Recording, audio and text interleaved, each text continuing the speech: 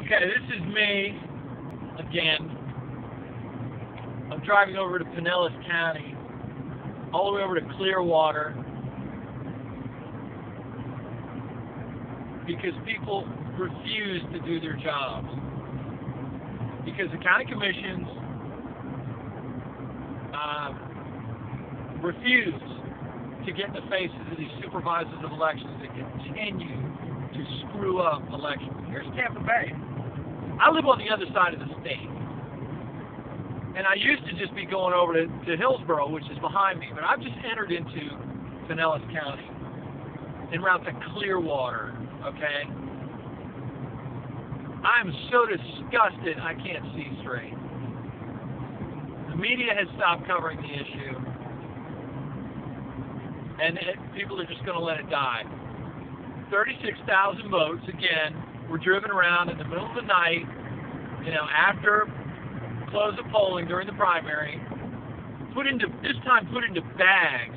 USB chips were placed into bags. And then the bags were driven around and then handed over to the supervisor of elections office, who then voted the ballots from the USB chips. And I was told yesterday by a lady named Whitlock that essentially it wasn't ballots that were being voted again. No, they weren't ballots. See, they were USB chips.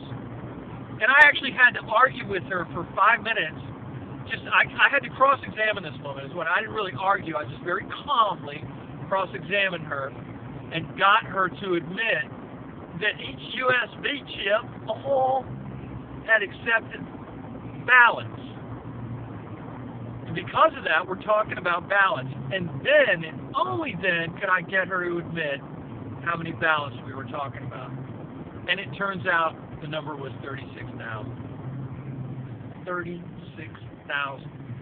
Essentially the entirety of the vote on primary election day. All right, so I'll check back with you.